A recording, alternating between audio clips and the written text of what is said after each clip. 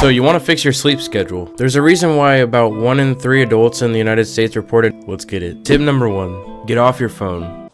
Get off the phone. You want to limit your screen time to at least an hour before bed, but some recommend 30 minutes or even 2 hours. The length of time depends on what you're doing on your device and how much light exposure you had during the day. It's just that simple. Also, I found when I turn all my TVs off and I turn my phone off at the end of the night and I go to read a book, like Berserk, I found myself halfway through reading the book that I'm actually a lot tired than I usually am, and I get a lot more quality sleep overall. So give this a try and let me know how it works. Tip number 2, stick to a sleep schedule. About 30% of adults report having symptoms of insomnia due to lack of having a sleep schedule, and as a result it's affecting their daily lives. I recommend, for me personally, I try to get sleep around 11:30 to 12:30 at night. It just works the best for me, so give it a try. Tip number 3, create a restful environment. Keep your bedroom cool, dark, and quiet, and you could try to add white noise like a fan or a humidifier or noise machine if this room is too quiet. You can also block or remove sources of white light or blue light like a clock, cell phone, or a television, because you don't want to wake up looking like this, bro. Tip number 4, manage your worries. I noticed when I don't get the most sleep, it's because I'm stressing about certain things or I'm overthinking a certain topic. Try to straighten your room, make a to-do list, and practice self-care before bed. Trust me, it goes a long way. Tip number 5, avoid caffeine and nicotine. I know this one should be a no-brainer, but a lot of people have heavy addictions to caffeine and nicotine. If you're able to cut this out before bed, you're gonna improve your sleep by a lot, I'm telling you right now. I don't smoke, but I have a heavy caffeine addiction, and this one I need to take my own advice, to be honest.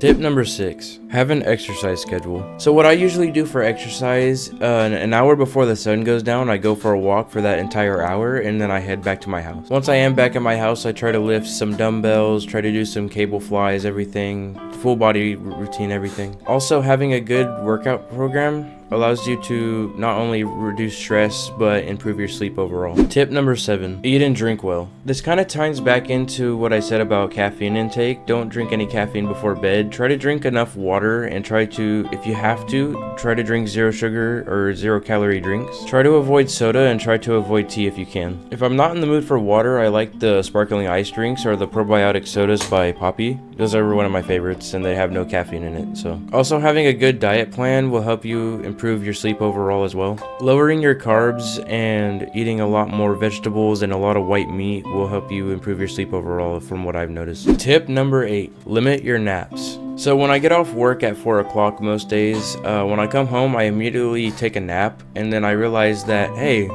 I can't sleep at the end of the night, so I probably should not do that. But if you guys find it difficult to sleep at the end of the night, probably lower your naps throughout the day. It does help a lot. It helped me a lot, and yeah. Also, before we move on, if you guys like these self-improvement videos, I enjoy making them, please hit the subscribe button. It really does help a lot. Like this video, comment under this video something you struggle with. But yeah, the support on these videos has been insane, and I appreciate every single one of you. Back to the video. Tip number 9, adjust your sleep position. I notice I toss and turn a lot when I don't adjust my sleep position at night. The workaround I found for this is I like to tug a pillow between my legs and try to lay on my side. I can't sleep on my back for some reason. I've tried.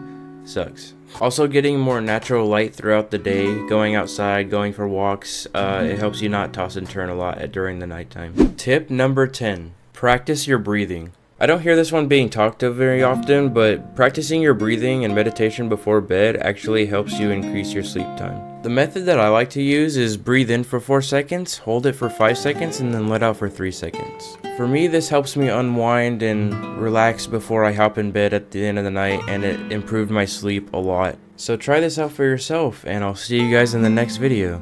Peace.